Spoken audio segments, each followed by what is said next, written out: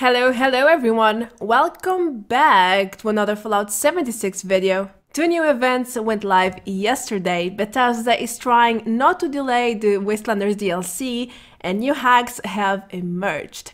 Let me present you another 11 news that you should know right now.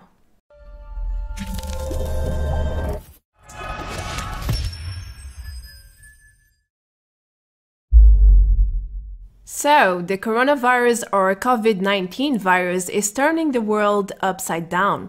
Hundreds of events have been cancelled all over the world, and millions of people are now on quarantine or locked down, therefore forced to work remotely. I hope you guys are doing alright considering everything that has been happening lately. In this video, I will show you how Bethesda is trying to stick to their original schedule to release the Wastelanders DLC on April 7. Anyway, two new community events are now live, the mystery item saga continue, and you can now find Fallout 76 on Steam. On the other hand, new hacks have emerged, and players are creating their own quests. They are also stacking up on treasure maps and toilet paper. Find out why. Let's go over the news one by one. There were some rumors that Bethesda might delay the Wastelanders DLC again due to the coronavirus implications.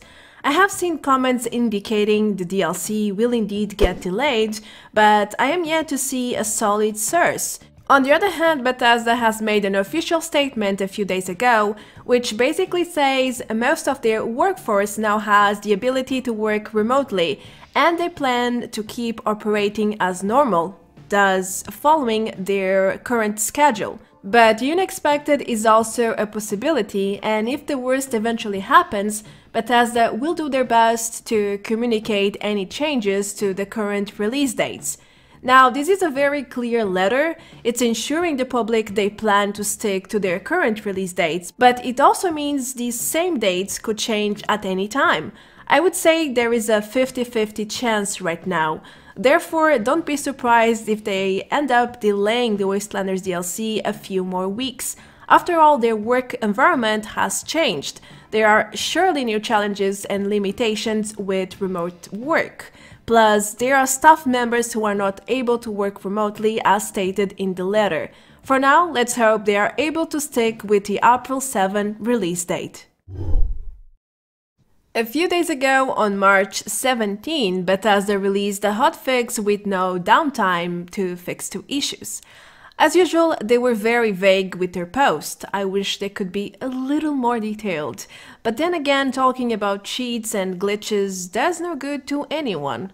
Anyhow, the hotfix notes were posted on Bethesda's forum, and it states that they have fixed an issue that could cause the Bethesda client to crash, and they have also fixed an exploit. Which one? Nobody seems to know. Either way, this was a performance and stability hotfix, and it's always great to see those going live. I mean, it is surely better than no fixes at all, in my opinion, don't you agree? The mystery items are still live, and we are now on the 4th entry in the Atomic Shop. However, 5 items have been released so far. One of the entries unlocked 2 items at once. It seems to be the 3rd entry, at least according to the data mine details on Reddit. The first item was a plastic Nuka Shine beer hat. Then we had the cask Nuka Shine keg, followed by the 3rd entry with the short and tall pony Nuka Shine kegs.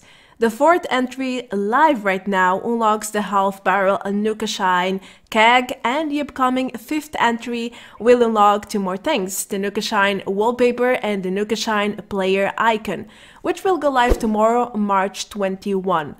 I think this was a great touch to the Atomic Shop, something fresh and different, plus it unlocks free items with tiers. It's really not a bad idea at all. What do you guys think? Would you like to see more community events like this one? I surely would like to. Another month, another Purveyor event. It seems like we are getting a one every new month now, and that's not necessarily a bad thing, it's just common by now, I would say. Anyway, this is a 25% off sale event for all the legendary entries at the Purveyor, and it lasts 5 days as usual from the 19th to the 23rd of March. However, there seems to be an issue with the sale. Yesterday, several players reported that the preview was not showing any sale. Bethesda has been working on the issue and they said this is a problem affecting only a few servers. They have also mentioned this is a display bug, so in the end it might show the original script price, but once you buy an entry, it will deduce the discount and you won't pay the displayed original price. If you see this bug, just change servers until you find one that shows the correct script price, just to be safe. Bethesda also said they might not be able to fully fix this issue until Monday, so that's pretty much all you can do for now. I hope the tip was useful. Good luck with the preview rolls. Bethesda has just released another double experience weekend, and it's a surprise one. They hadn't announced it before, so it was quite unexpected in my opinion, but that's a good thing in different ways. First, because you get to level up faster, and second, because this probably means we are getting the triple experience event as well when the Wastelanders DLC gets released. They didn't include it on their roadmap, but several players have been receiving emails mentioning this mysterious triple experience event. So now it's the perfect time to level up more, create a new character and prepare for all the new content coming live in a few weeks. Don't forget to take full advantage of this event by boosting your experience gain up to 200%. It makes leveling so much faster and easier. Well, guess what? You can now find the Fallout 76 entry on Steam. It has been live for about a week now, and that's a positive thing. You still can't purchase the game there, but everything else seems to be in place already. The entry seems to be complete with all the generic and required details you usually see on Steam game pages. Keep in mind that the Steam version will go live on the same day as the Wastelanders, on April 7, so until then you won't be able to access it, even if you are able to pre-order at some point. Anyway, don't forget your current atoms and memberships won't carry on from the Bethesda client. As such, make sure to get more information before transitioning to Steam, if you are planning to do so, of course. Okay, so there is a new hack that supposedly allows users to change the appearance of other characters into anything you can imagine. From the source footage here, it seems like the person is spamming the randomize command, but it's also breaking the rules or boundaries of character customization. I mean, you cannot create characters that thin or that fat right now, or even with such big heads. This hacker is basically creating monster characters, and that's not cool. At least it's not an inventory thief hack, so that's a plus, I guess. Anyway, it is unknown if this hack has gone public or not, but if you eventually notice that your character has a different appearance, then you will know what happened. It would be a real hassle if this happens, because it can take a long time to personalize characters. Heck, I don't think I would know how to recreate my characters at all. I could get close, but I don't think I could get an exact copy again. I believe it would be the same for most of you, so let's hope this hack is really not public and that Bethesda manages to fix it before it does. Keep fingers crossed. Have you ever heard about legendary power armor pieces in Fallout 76? I didn't even know they existed until a few days ago, but it doesn't really surprise me. It seems like hackers are again creating items that shouldn't exist in-game, and they are even selling them to other players, as shown by this player over Reddit. He found this protocol, the Brotherhood of Steel legendary T60 armor being sold. It even had the perfect legendary effects. It reminds me of the hacked items made months ago, like legendary backpacks, rings, and even armor types that have not been released yet, like the cage armor. As far as I know, most hacked items like these got removed from the game before, so it seems like Bethesda has homework to do again. These items need to be deleted as soon as possible. If you find such items, I highly advise you not to buy them. because you can easily get banned for owning items that shouldn't exist in-game, that are clearly made by hackers and can potentially flag you as one. Just a word of advice. In the last news video, I reported that players are role-playing more and creating their own social events and gatherings. Now, it seems like some groups are going one step forward. They are now creating player-oriented quests like escort missions. For example, this group of players decided to challenge themselves by creating their own mission. One of the members became wanted on purpose. He became the high-value target to be protected. They managed to lure lots of other players who obviously wanted to take down the wanted player and claim his bounty. The wanted guy eventually died, so they were not able to complete the escort mission. However, this is a very interesting way to stimulate player engagement and initiate PvP too. It also breaks the monotony while we wait for the Wastelanders DLC to go live. I know that a lot of people are extremely bored right now, so this could be a fine idea to create your own player events or missions to keep busy, engaged, and of course have some fun during the process. That's very important. Something curious I have recently discovered is that some players are now farming, buying and saving lots of treasure maps. I have recently created a new guide with 15 ways to prepare for the Wastelanders DLC, and one of the top suggestions to complement my guide was about saving treasure maps.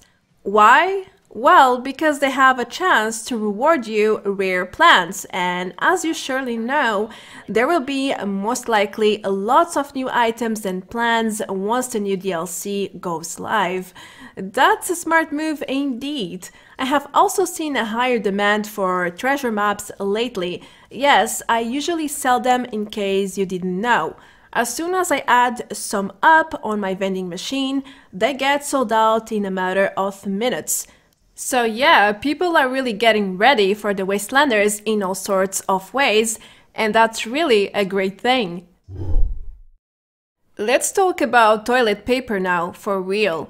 People have been hoarding this item in real life for reasons I can't really understand. There are lots of theories trying to justify plain herd mentality, but there is no real logical explanation. That's the sad truth. By the way guys, quit buying toilet paper unless you really need it. There are also showers and bidets, you know? Yeah, it seems like this fact has become a meme in some games like Fallout 76, where players are also farming toilet paper and selling it for thousands of caps. The gaming media is all covering this, there are dozens of news already, and it's hilarious. I mean, it's great for a good laugh in game, but that's pretty much about it. Who's going to buy toilet paper for 25k caps? Seriously? Well, I know this is true because I've seen a few players selling it, like this guy selling toilet paper for 5,000 caps each. Well, hail the memes and please stop buying it in real life. You don't need 50 units of toilet paper. Don't get scared to get sick with a dirty butt. Worry about protecting yourself instead. Dear Lord. What bugs have I recently found this time? Well, it seems like you can add plushies to chairs and then sit on them, and the toys will clip over your character. Players can also get stuck in their power armor frames, as seen in here. The player duplication bug is getting more common these days. I have recently seen it myself too. But something new I saw this week was bugged camp icons in the map, like this one. It stayed there forever, it had no owner's name, I couldn't fast travel to it, I even checked it during different times and the icon didn't get updated ever. That was quite strange. Moving on, my game is now bugging out 24/7 with this display dimension issue.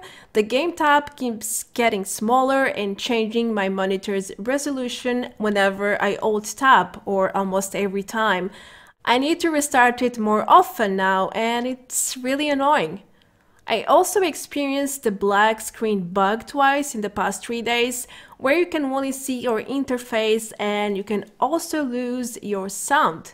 Yuck, this one is the worst bug you can get in terms of display bugs, I think. Well, that's all the major bugs I got for you today. It has been a strange week in terms of news for Fallout 76. Anyway, it's always a pleasure to keep you guys and girls informed.